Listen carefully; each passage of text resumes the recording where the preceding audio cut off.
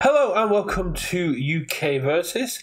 In the long line of having our Oceanic Regionals top cuts coming on, we are joined by Oceanic number 2 placement Max Lawson, who was running a very eerily similar Irwin deck to what we saw the previous couple of weeks.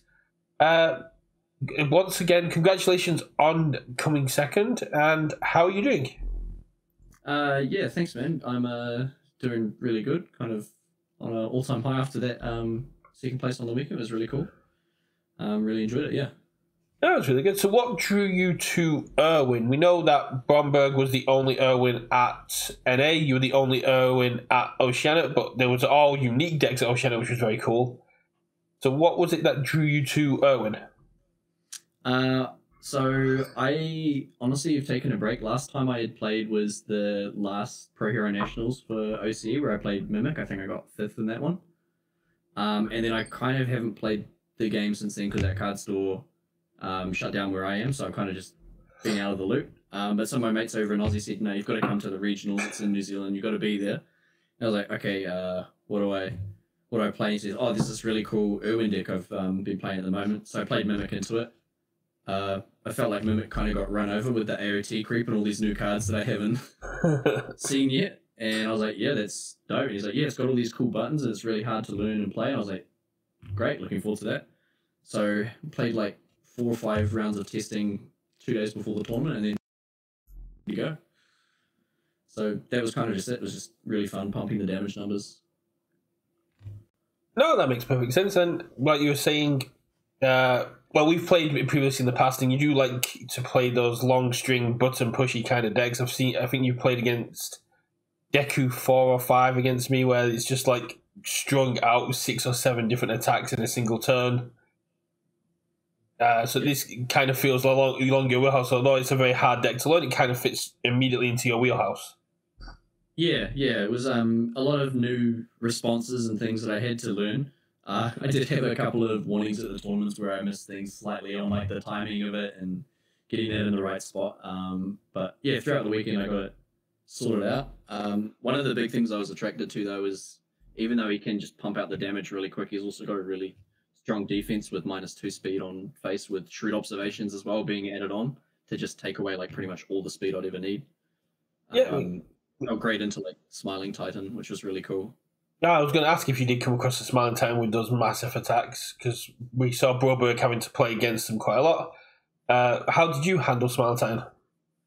As we only had one of each character, there's only one. I versed him in my 3rd round of the day. And it felt really good. The only attack he ever played into me wasn't the massive throw, which I was worried about. The Colossus Titan one. I didn't have to verse that once. I got Ravages of War. And the times he played it, I had 3 shrewd observations up. So he'd play it on an 8, commit most of his foundations, tell me to discard, get rid of a momentum, and sacrifice a foundation. I'm like, cool, I'll respond to that for -3 speed. And then I'd do Erwin's ability for -2 speed, and then respond again for another -3 speed. So it felt pretty free when those came up. Yeah, because you take it off -8, so +4 to -8 is, that's just not working in their favour. No, it was very, very fun. I enjoyed that. So were there any changes you made between Broberg's list and your own? Honestly, I didn't have time in the 3 or 4 test things. The only thing that I found annoying that I changed was I put in 2 Finally Awake. Literally, I've never seen the card. I just searched for something that lets me commit foundations. Because I often found that I would be destroying ready foundations with Irwin and all of his different responses, and it just felt really inefficient to me. It didn't really come up much in the weekend. I just found it was fine destroying ready foundations to get what I needed done. Oh, that makes sense. I mean, destroying ready foundations is better than losing the game, I guess. Yeah. So what was your highlight of the weekend? What really stood out for you? I really enjoyed a new interaction that I learned that was quite advanced, and the head judge there wasn't happy trying to figure out the ruling on it at the time. I think it popped up in the final as well, which was I had no foundations in drop because I just cycled. I had an enormous axe on board and 2 immortal shapeshifters. I played the 3-diff attack, the attack Titan emerges, which lets me sacrifice a foundation to build a foundation of less difficulty in my drop. So the whole response window I did was play that, Yeah. respond with it to sacrifice enormous axe, getting a counter with Irwin, building the top card of my deck statically.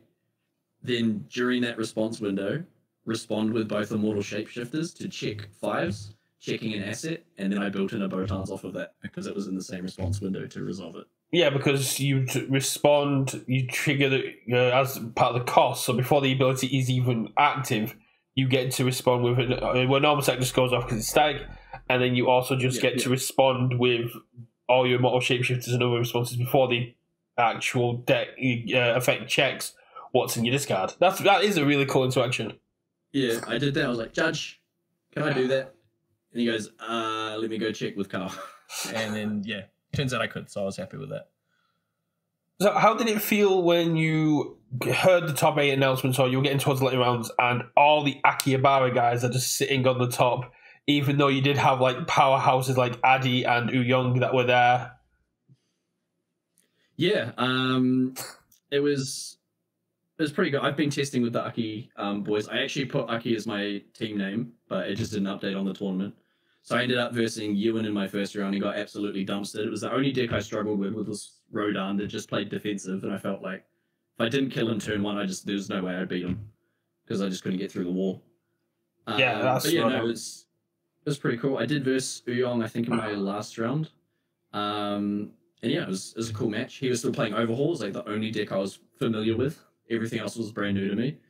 And I just had really good draws, got all my twistings around, Twisty Azure Infernos, and just 2-0'd him, played him, pumped the damage, and it was cool. Yeah.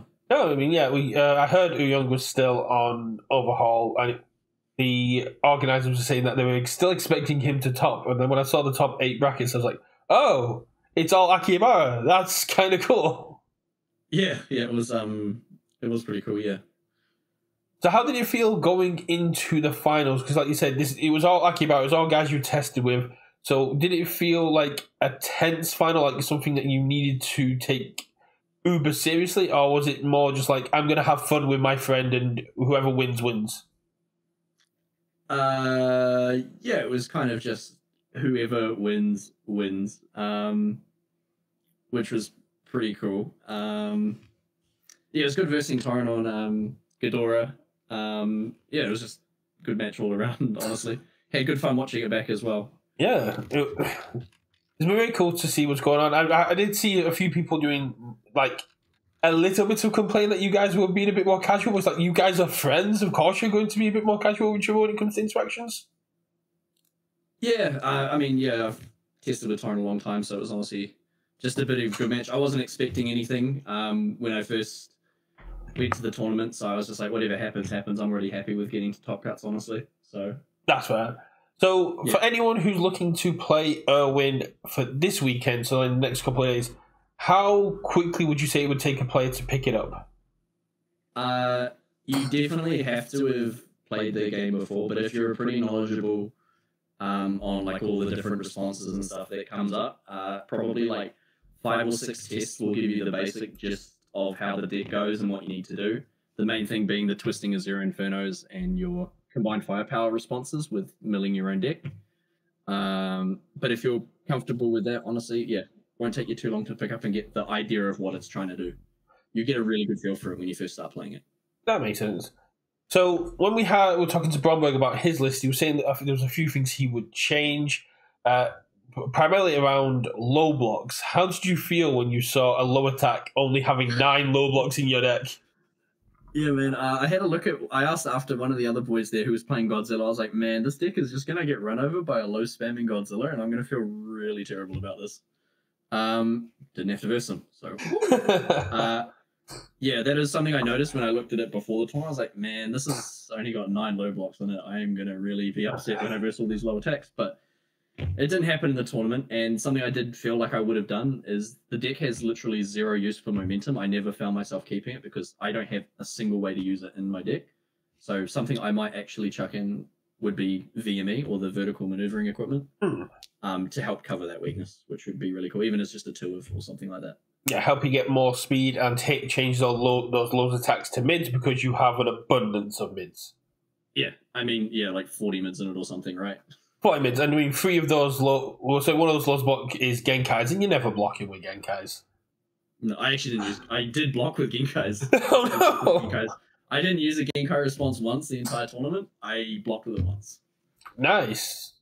But I think that's just a bit of me being inexperienced with Genkai's. I never played in that meta, so I don't know the best way to use it. And I mean, if you never felt like you needed to use it, then it kind of makes sense. Yeah. Were you surprised there was no Izuku Midori's on the move, or do you feel like you guys just didn't get enough time to practice with it before the event to be able to play it? I had literally 0 practice. So I literally didn't even know it was a legal standard character going into the tournament. I had no clue. I versed it once we did a single elim on the day after. One of them had it built there. And yeah, it seemed like a pretty cool control character. But yeah, wasn't on my radar at all for the actual tournament, but that's just because I didn't even know it was a character. That makes sense. So how was day 2? You guys cracked out your entire event in a single day, which gave you essentially day 2 to just chill out, hang out, do some side events. Yeah, it was really cool because this was my first time meeting a lot of the Aki boys in person because we play online. We kind of just went into the store routine, had a pretty chill time. And Ewan, who I played on the first day, is a real avid basketball player. I like my sports as well, so we went and picked up a basketball and just kind of mucked around at one of the courts nearby, which was pretty fun for the rest of the day before we packed up. That's right. Yeah. Just cycle back, you were saying, in I think the last round you took on Yu Young, did you feel any additional pressure knowing that he is the world number 2, even though he's not really played since season 1? Yeah, it's kind of crazy. When Yu Young first got into the game, I was actually the first person he contacted, and I taught him a lot of the basics. So I kind of felt like just versing an old friend. I remember him versing him back at Nats when he was still really new to the scene, and he was very nervous in matches just versing me. So it was actually just a good sense of nostalgia versing him again. But I didn't even know he was world number 2, so I just went like that. Yeah, being out of the scene that much. Yeah, he got world number 2. He smashed me pretty well in Worlds. And all the time he was just saying he wants to go to Disneyland. He's like, just lose then and go to Disneyland.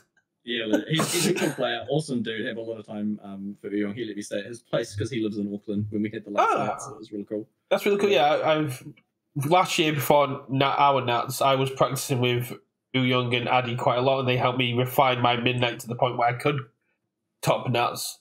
So I've got a lot of respect for a lot of Oceanic players because primarily you guys are the ones awake when I'm trying to get my practice in. Yeah, I can imagine, yeah.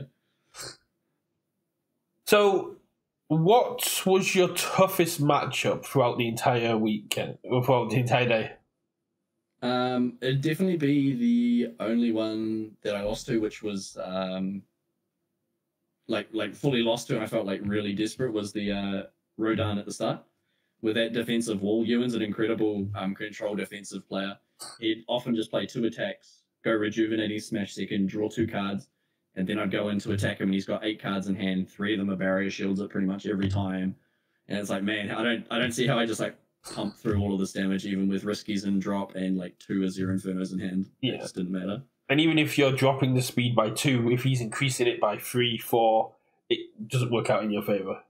Yes, that interaction really sucked for me. I hated that. I'm going to incubating, remove this card, and just get a really cool one on top because I already had my 1 diff or my firepower on top. And so he just set it up so he just had really good control over what he was removing for speed. So going off the speed battle. So going off what you're saying, I assume it was a void list then. So it had barrier shields, combined firepowers, rejuvenating. Rejuvenating, a big one there. A lot of the just big control aspects, condescending explanations and stuff, just basically going, you can attack me, but nothing's really going to actually hit me. And if you do, I'll just heal it up. Yeah. And the most annoying thing I had as well is I was like, okay, if I want to block his stuff because he makes it real fast, I need to have all my shrewd observations up, ready to go, so I can give that -5 speed. And every single turn I had it, I saw execution, commit them all. And I was like, oh wow. Every time, three games in a row. It was so insane. Testing before at the Airbnb where we were, everything just always had it. That's rough, but it's the way it goes, and you're the one that sat at number 2 now, so who's the real winner? Yeah, true. I was just happy I didn't have to verse him in the top 4 because he made it there as well. So I was like, phew. So, how did you feel going into Ghidorah? Because, like you said, you guys had practiced, you guys kind of knew what each other were playing. How did you feel about your matchup into Ghidorah going into it? So I played a lot with Torin. I hadn't versus Ghidorah at all. I literally haven't even really seen the character. So I was like, this guy's got 10 health. This is really weird. And then I had a read of the character. I'm like, oh, he's got like this 3-head mechanic and stuff. So that was all pretty new to me. Evil Symbol, something I played before with Mimic when I did the Mimic deck. So some of it was like still familiar. I really liked the 10 health interactions on it, which was really cool. Things like dissolving and getting +1, -1, all of those cards. But yeah, I think it was just a matchup I should usually win, looking at it. Like, I can just pump really good damage and get a whole head and not have any of the problems with damage reduction. But yeah, cards just weren't there at the time, so didn't manage to get through it. That makes sense. I mean, the Ghidorah matchup is kind of a coin flip. If he gets his defensive pieces out, if he gets the -1 speed to all your attacks and like the +3 speed to all of his attacks out, if he sets it, kind of like the Rodan situation where, but instead of having the crackback with speed, it's more the control aspect of you're not touching me unless I want you to kind of aspect. Yeah. He had really good control of the board there, which was cool. But yeah, the Rodan definitely felt super oppressive compared to it. The -1s were a lot easier to deal with than just like a -4 or -6 at times. So yeah. Yeah, no, that makes a lot of sense. So, how do you feel about the announcement of Worlds being sealed? As in, people can't really, as in, no other people than the invited people will be part of the event. Yeah, I mean, I haven't even seen the announcement, so it's just this to me. I do not keep up to date with anything, honestly. But yeah, I guess interesting. I think Universes should try and get as many people there as possible, honestly, if they're keen to do it. I know it makes the tournament run a bit longer, but more the merrier for me, honestly. I'm always there for a bit of a fun game, and yeah, getting more people in sounds better to me, honestly. That makes a lot of sense. So are you going to be rocking up to Nats in January? Yeah, the Aki boys have been trying to convince me to go. I was like, look, boys, I haven't got any cards since set 5 or anything, so if you want me to go, you build the deck. I'll test it online and we'll figure it out, and then, yeah, we'll see what we can do. So just still 50-50 at the moment, but hoping to. Just rock up with a solo leveling challenger deck unedited. Looking forward to those cards. The one announcement I did see, solo leveling, very cool anyway. So looking forward to that. I am absolutely loving it. I've got my soul leveling dagger ready to go. We've just got the soul leveling vinyl from Crunchyroll. Big soul leveling fan household, and I'm really hoping that his character is very playable, because I really want to rock up to Nats and just be playing that skill tree. Yeah, there's definitely going to be some level up mechanic in it. Like, I'm calling it now. Oh, there is. It was announced that he's got a separate skill tree card. Oh, cool. Yeah, that sounds insane. Playing a RPG in game. All right, yeah, let's do it. Exactly. So, have you seen any of the other announcements of the IPs coming next year after Soul Leveling? Nope. Cool. Nothing. So, let's see what you're most hyped for. So, in March, we're getting Critical Role set, which is a 10-year anniversary set. That's Matt Mercer and stuff, eh? Yes, that's the Matt Mercer voice actor D&D sort of thing, and also the hit Amazon Prime show. Cool. Yeah. Then we've got, after that, Attack on Titan Apocalypse, which is the final of the 3 sets we're getting for Attack on Titan. Yep. IoT is good. Yep. And then after that, we're getting TMNT. Yep, haven't heard of that one, but yep, let's get Teenage Mutant Ninja Turtles. Oh, okay, have heard of that one, right? Yeah. I thought it was a show like TMNT or something. No, we're getting Teenage Mutant Ninja Turtles in August. Then we're getting a Street Fighter 6 Challenger. Okay, yeah. And the last one we're getting in November will be Guilty Gear. Yeah, I haven't heard of that one, unfortunately. It's like an anime-style fighting game similar to Tekken and Street Fighter stuff. Cool. And we haven't heard any of the other challenges yet, but are any of those piquing your interest? Yeah, I mean, more AOT cards sounds fun, especially if they're themed around. I kind of am a big fan of just seeing how the cards synergize together. Spend a lot of time deck building at work when I should probably be working. But, yeah, so AOT is probably a highlight for me, and yeah, the Ninja Turtles as well will be pretty cool, I think. I'm very happy for Ninja Turtles. Just dropped a theory video on where I thought they were coming from, and next week I have another theory video where I think I've actually found where we're going to be pulling the source material from, because everyone seems to think it's Mutant Mayhem, the most recent movie, but I think it's something else, and I'm pretty sure I'm bang on. But we're not here to talk about the future IP. We're here to talk about you. All right, cool. So one of the big questions that has been floating around on Facebook and other areas was asked by UVS themselves, and it's, how can UVS improve your player experience? Going to be honest, I haven't had too much, because like, this is my first time back from the tournament. I like the new website, thought that was cool. Took me a while to figure it out, but that's just because I haven't used it. It looked pretty clean. I liked it. Tournaments were easy to check like on my phone, which was really cool. So it was props to them for that. Improving player experience for me personally would just be ease of access to events. Especially now that I just don't have a card store locally where I am. I have to travel like 2 or 3 hours if I want to go to a card store or locals night. Would just, be handed something that I could do at home on a computer online, whether that be like a tabletop thing is what I use a lot. Would be really cool, but it's just the big thing I'm hoping for is that ease of access. Yeah. So as good as it is to be having more store events, the lack of webcam and lack of online play is being felt by people in remote regions. Yeah, it is. That kind of makes sense. I mean, I'm in kind of a similar boat. My closest stores are 2 hours away, and it's great to travel out and do demo days and interact with the community. But doing that every single week or multiple times a week does get very draining. Yeah, and drains the bank account too. And does drain the bank account, yes. But just having something like free and easy to access would be cool. So like a tabletop tournament or something, even if it's just casual. But just having. But we do have the Let's Talk UVS Tam Cardwell webcam circuit. Unfortunately, UVS will never be able to publicly endorse Tabletop Simulator, because licenses and whatnot.